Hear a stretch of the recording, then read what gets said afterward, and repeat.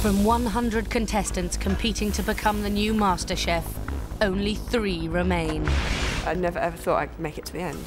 One prize, the chance to work in a top restaurant. I can run with this and change my life completely. 2 expert judges to decide who wins. I love being a chef in a great restaurant, but it doesn't get tougher than that. Standards are so high and the pressure is immense. This is one tough competition, but I will tell you something. Whoever wins it, it's going to change their life. I do think I've got what it takes. MasterChef is going large.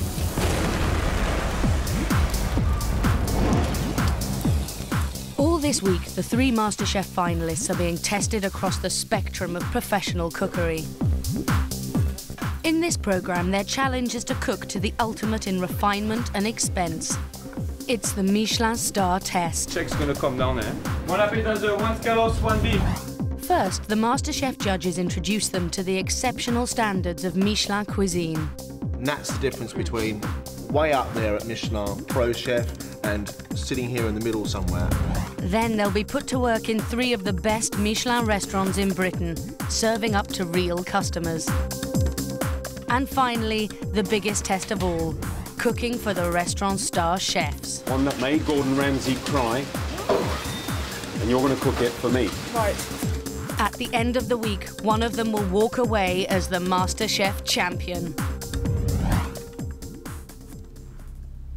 But first, the finalists face a harsh introduction to the rigours of Michelin standards. The contestants have 1 hour to cook a Michelin-inspired dish from a selection of ingredients. They have no recipe to go by and will have to devise a top Michelin dish from scratch. We're going to be looking for clarity of flavours, compatibility of ingredients. We want you to be ambitious. We want to see some flair. Have fun. Top chef John Torode and fruit and veg maestro Greg Wallace will be judging the dishes to the internationally recognised highest standard in the world, Michelin star. What is important is that they understand the great building blocks of great food. And what Michelin star does do is make sure that those basics are unbelievably beautiful and perfect. Michelin-starred food is the highest point of gastronomic talent, and you will not get more attractive plates of food than you get at a Michelin-star restaurant. So which of the finalists can achieve the very highest standards of cooking refinement and artistic presentation? For freelance writer Tommy, this challenge is her worst nightmare. Michelin food couldn't be further from her gutsy style of cooking. I'm always conscious that I'm a bit kind of slapdash, and I'm always chucking in bits and chucking in a bit of that. And I think all my mistakes that happened so far have been about that. I've got to learn to be more careful. Tommy's decided to cook pigeon with root vegetable salsify and shallot tart. How are you going to take a bird which is so large, a tartare which is quite big and gutsy, salsify which is what it is, and make this look beautiful and pretty? Don't know. Beautiful. It seems to me that you thought of the tart, then thought of the bird, and everything else after that has just been an add-on. No, I've got drawings. I'm trying to work out how to my... That's it. I'll have the egg and chips. Thank you. I'll have the egg and chips. And oh, look. I like the sound of your tart. As long as it's not too strong. The problem I've got, Thomas, you know, is that it's still butch and robust and a bit rough. It's not fine. Tell you why, because inside that quite calm, girly exterior is a football hooligan fighting to get out, and that's the way she cooks. It is, John. We don't mind that in her, but today we specifically said we want a prettier plate of food. Advertising exec Mark has shown great natural ability. He's only been cooking for 2 years. He's learning fast, but will he be able to cope with the standards required of Michelin cuisine? Being here now, I think I've realised I haven't really studied food, particularly not like the other contestants. I want to win because I need to prove to myself and to everyone else that you don't need to have eaten in every single 5-star restaurant in London to be able to become a MasterChef. Mark's making an ambitious fish dish, turbot in a mushroom sauce with a crab and potato rosti. Right, tell me how you're going to get the crab into the potato rosti. I haven't worked it out yet. You haven't worked that out yet? No. All right. Okay. And the sauce you're making at the moment, is this what's going on in the pan at the moment? Yeah. So you've got what in that pan? That's just the liquor from the dried set. Right. And a shallot, a little bit of seasoning and some butter, and reduce that down, a little bit of cream, and then season it, and then that'll make the sauce. I don't know what on earth Mark is up to. That's outrageous. It's one of the things we asked for was clarity of flavours. And at the moment with Mark, we've got this subtle piece of turbot, a piece of potato with crab in it, yeah. and then this sort of very strong mushroom sauce. That's not clarity of flavour. Unless that sauce is tiny around the outside, it's gonna be a gross dish. Stockbroker Caroline wants to trade her city job for a career in food. She's a methodical cook, but can she find the flair and imagination needed for Michelin level? To me, you need to be constantly thinking about how can I make it better, how can I refine it. I think you do have to have a sense of wanting to achieve perfection. She's making crab ravioli with scallops in a vegetable broth. How is that going to make the step from being an amateur-looking dish to becoming a professional Michelin, sort of beautiful, elegant plate of food? Yeah. Good question. Well, I'm going to sit the scallops on top. I mean, I'm hoping what you'll actually see is sort of like the beautiful dice of the tomatoes, some little pieces of, we'll give it like nice colour and a bit of dimension in the sauce, if you like. And what is your broth made of? It's a mixture of sort of vegetable and some fish stock. How are you going to finish this off? It's going to be like a sort of like a sauce, almost like, I suppose, like a stew. A nage. Nage, yeah. A nage is the classic term. Absolutely right. Yeah, no, it's good. It sounds good, but it's a broth. 20 minutes. All right, Mark, 20 minutes.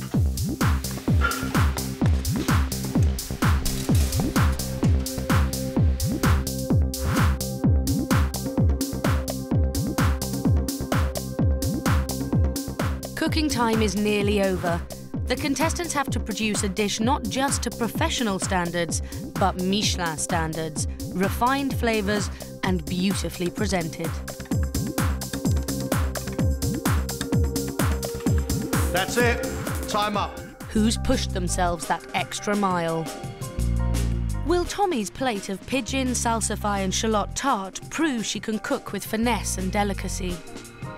If it was Michelin star, we would have a much smoother sauce than this. We would also have smaller pieces of salsify, and they would probably be finished off with a little bit of butter in a pan, and they would have a sheen to them. The tart would be smaller. It definitely wouldn't be bigger than the game bird. What that is doing on top, I have absolutely no idea, because it doesn't really do anything for you at all. We've got a lovely little tart here, which is done properly, and if you look into here, the shallots themselves are done very nicely indeed.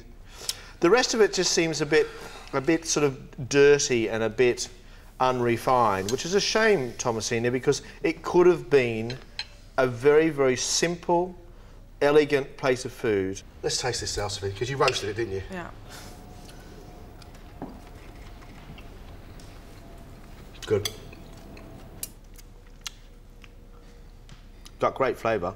It tastes delicious. It's just not fine.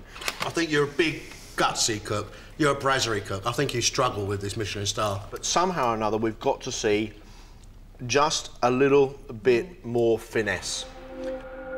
Caroline has cooked a vegetable broth with crab ravioli and scallops. Will it show enough flair to take her to Michelin level? I think it's a really nice presented dish, and I think that it is elegant. The textures will work, I think.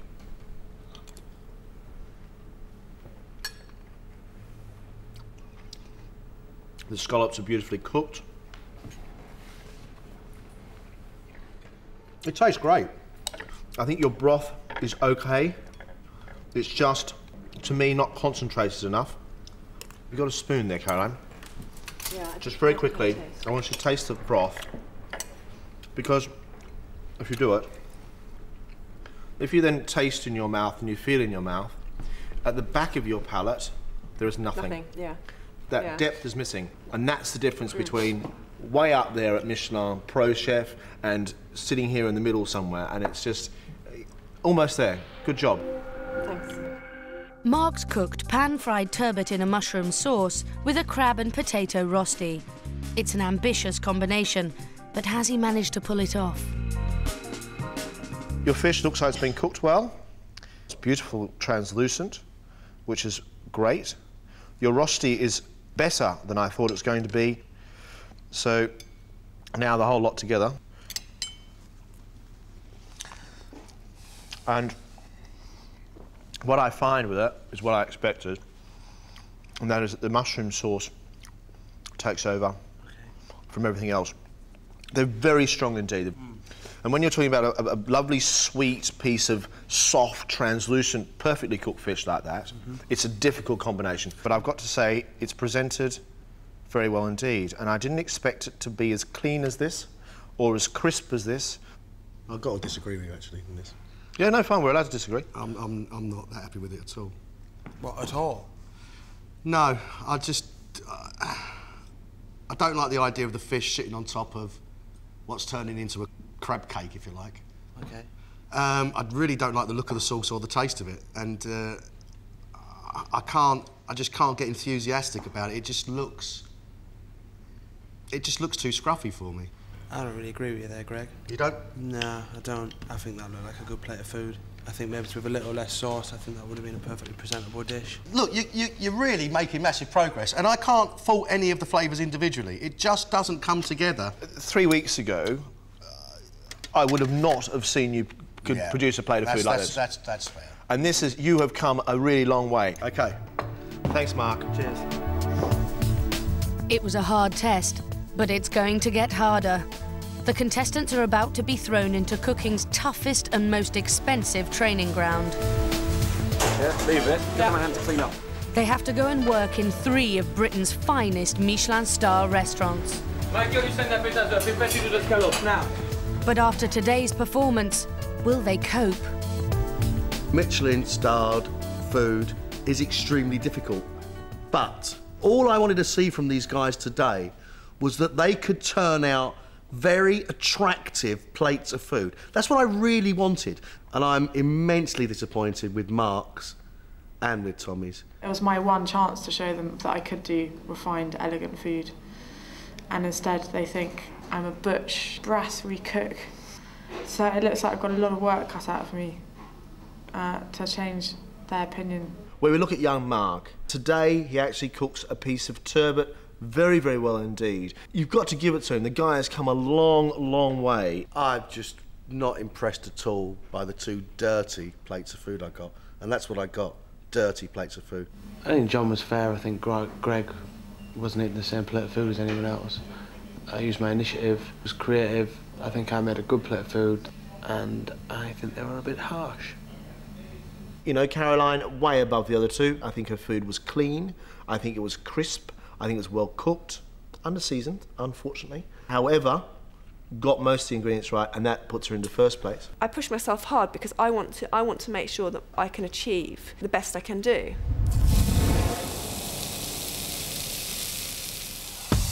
It's the biggest day of our finalists' cooking careers. The contestants each have to work during a lunchtime service at a different Michelin star restaurant. Tommy is at Le Gavroche, the first British restaurant to be awarded the highest Michelin ranking of 3 stars. Its owner and head chef is Michel Roux Jr. of the legendary Roux dynasty, famous for French haute cuisine at its finest. Who's that as well? Yeah, get rid of that stuff. Standards of perfection don't get any higher than in his kitchen. Tommy's slapdash habits won't be tolerated here. Feeling a little bit nervous at the prospect of cooking at Le Gavroche for Michel Roux, who apparently is a perfectionist. I think it's probably all looks absolutely perfect on the plate, the type of food that I'm not naturally good at. So it'll be a challenge for me anyway. Hi, Tommy. Hi. Welcome to Gavroche. Thank you. Michelle gives Tommy the intricate job of plating up the starter dish.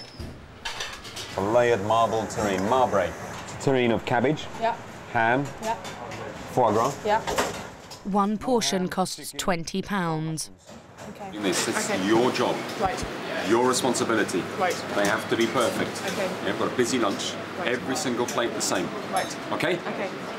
I think what we're looking for in the terrine is really the skill of how she's cutting it, steady hands, and the positioning of the terrine on the plate has to be perfect. And we're looking for precision. When you think of the fact that it's Le Gavroche, it's a big responsibility.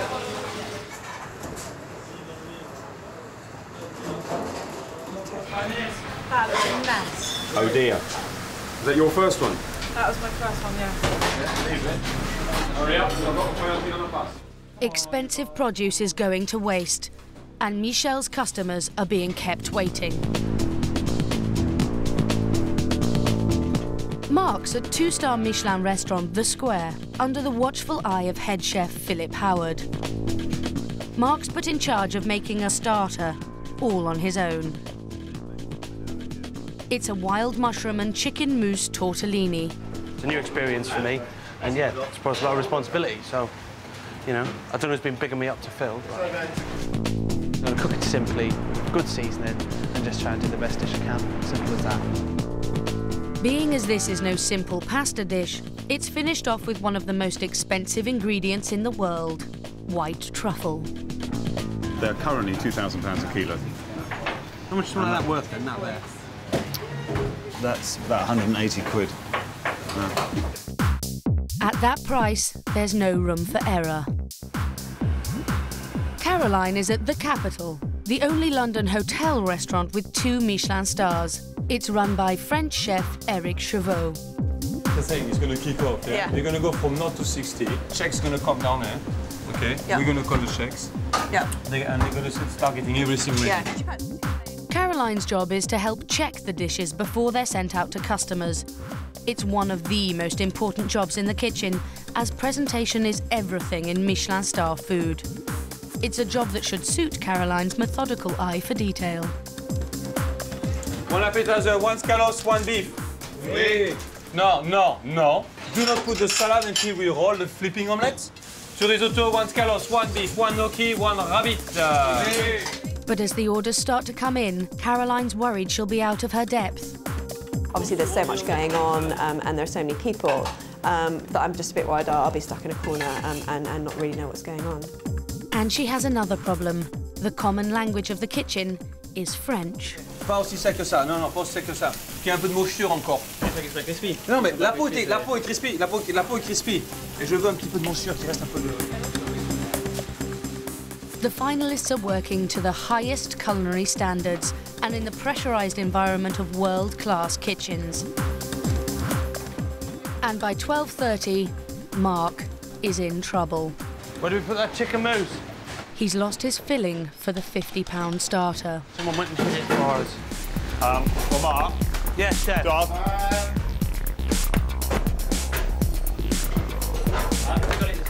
With the restaurant opening in under an hour, Philip's less than impressed. Provided a lot of space to work, but you want to try and keep within that. It's one of the reasons why you've got to try and work logically, professionally, and methodically, is because there's just not a great deal of space. It's just hard to concentrate and I'm trying to do it at the same time as learn it. So. At Le Gavroche, Tommy finally completes her first plate. But will it meet the exacting standards of Michel Roux? All right, don't worry about that. Yeah, give me another one. Come on. All right. Look, hey, what's the mess? Come on, give me another one. That's the third slice, £60 worth in the bin. Michel gives her just one last chance to get it right.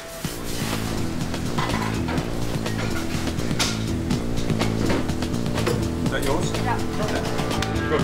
All like that. Right. Every single one like that. Now, with the orders coming thick and fast, she has to keep up the standard. No fingerprints. Good.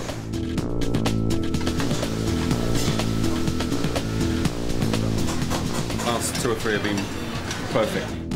1:30 and the capital is in full swing. Risotto is yours. Risotto, okay. As well as checking the plates, Caroline's helping to prepare a risotto with quail's eggs. Pas Parmesan, really good pinch of that. A little bit more. That's it. Okay, on the pass now, we're going to finish rolling that. Just before the plate goes out, Caroline's fastidious eye spots a mistake. There's only one egg. You see? Hello? How long you been here? So you've been here 2 minutes, you notice only one egg for two risotto, I mean, you know. Once again, Caroline's attention to detail impresses. Fantastic. Go. Two risotto gone for, yes. Coming. Go. Get in the hang of it. Learning how to command. Yeah. Command and control, that's the thing. Command and control. Back at the square, Mark's chicken mousse has turned up, just in time, as his first order is in. OK, then we have table 13, that's the 2 chicken tortellini away. Yeah! OK, so Mark. We have 6.5 minutes now to make 30 ravioli, finish the sauce, get everything done.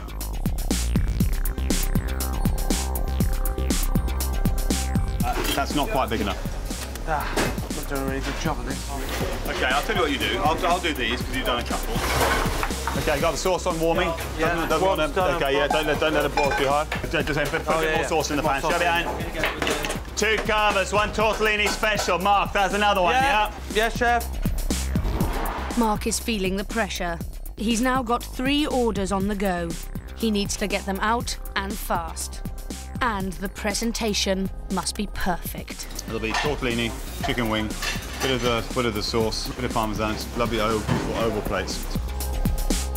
But before his dish hits the dining room, it needs its crowning glory. We've now got to put the white truffle on, and at £2,000 a kilo. You can't waste it. That's about 5, 10, 15, 20, 25. That's now basically about £50 worth of starter. It's spot on. It is, lovely. Cheers, pal. Very good. Service is winding down, and the 3 contestants have survived so far. I wasted quite a few slices of the terrine in the cutting, but I was quite pleased with how I placed them up, so that was good. I really enjoyed it. The mushroom tortellini that I made today with the white truffles was without doubt the finest thing I've ever cooked. In fact, it was probably the nicest thing I've ever put in my mouth. Amazing. I'm gone. The more you see it, the more you realise that it's really hard work. Really, really hard work. But, I mean, physically hard work as well as quite stressful. So. And it's not as well paid as stockbroking either. Lunchtime service is over, and the 3 finalists now face their greatest test. They have to cook a dish from their restaurant's menu, and it's going to be judged by their restaurant's star chefs. As the contestants get cooking, John and Greg arrive to get an update on their performance so far. To us, he seems to have some energy and he seems to have some potential. The problem is he's still a novice. Does he have the qualities that you're looking for in a pro chef? He's got a sense of urgency. He's enthusiastic. He needs to be disciplined as a chef, so you could say he loves food. He obviously loves cooking, but it probably benefits him just being sort of. I'm not saying, yeah, sort of. I'm not saying knock down a bit. Say, right, you need to actually get serious about this now. Mark's cooking one of the square's signature dishes: sea bass in a mushroom sauce with a garlic mousse. Unlike cooking for John and Greg, I mean, I'm in this bloke's restaurant. I'm in his kitchen, cooking his food that he's shown me how to do. So I hope that I do it right, to be honest. It's a simple, classical, winter, seasonal, mushroom-based dish. If it's cooked well, the various components, which are all simple in their own right, are delicious. But if he hasn't followed the recipe properly and cooked it carefully, it'll just be completely flat. It's a huge challenge for Mark. He's only been cooking for 2 years. Earlier, Mark's first attempt at Michelin cuisine disappointed Greg. I'm not happy with it at all. What, at all? No, it just looks too scruffy for me. Has he learnt enough to impress the head chefs of one of Europe's finest Michelin restaurants? Yeah, that's it. Ready to go. Looks like the real McCoy. Oh, thank you very much. So, looks, yeah. Top marks for the presentation, but can he achieve a refined subtlety in his flavours? I say the sea bass is probably a tiny bit overcooked. The mousseline could have had more garlic. It's just a little bit too mellow, but the mushrooms are delicious, actually. Seasoning's perfect. It's basically very good. Yeah. You've cooked a proper plate of food. Thank you very much. Mark's pulled it off. Over at the capital, Eric has picked a dish to really test Caroline. So to ask you today to make one dish by yourself. She's making chili squid with rabbit in Provençal sauce. Do you think she's really got it? Do you think she's really got what it takes to be a great chef? But if she put her mind into it, I'm sure she could do it. She's got common sense, and she did listen. She's a good house cook. But to turn her job into a chef, that's a leap. Will Caroline be able to make that leap today? She's got the technical ability, but can she find the extra flair to take her to Michelin level? To pass judgment, Eric has brought in his second in command. So I'm just looking at the cooking of the rabbit. It's perfect. It's cooked, not dry. Use a spoon, actually. Use a finger. It's so much better. That's nice. You see the... Stuffing. I wouldn't have done it better. Very kind. But she's blushing. I'm going home now tonight and she can do the service for Richard. That's it. I think Richard's so sure about that. Both Caroline and Mark have done well. It's now Tommy's turn to step up to the stove. What's the next step for her today? The next step is the soufflé suissesse. Whoa, that's mean. Yes. It's a Gavroche signature dish. It's one that's been on the menu for 30 years. Wow. One that made Gordon Ramsay cry. And you're going to cook it for me. Right. For Tommy, this is the ultimate test. Delicate and precise cooking has been her greatest stumbling block in the competition. I think you're a big, gutsy cook. You're a brasserie cook. I think you struggle with this Michelin star. It's a cheese soufflé, twice cooked, on double cream.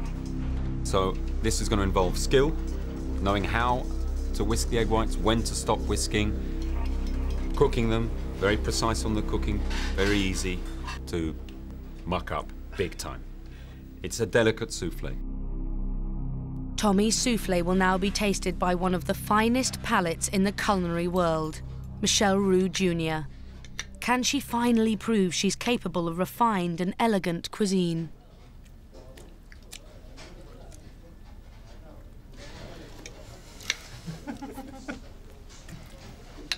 Well,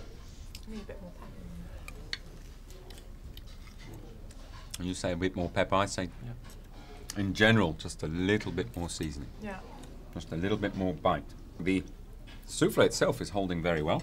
Texture is smooth, which means you've whisked the egg whites to the right consistency.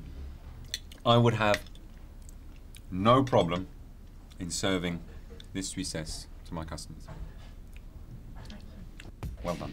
I loved it, actually. I thought it was brilliant. What do you think you're going to take from today? Learning more about attention to detail and taking real care over everything.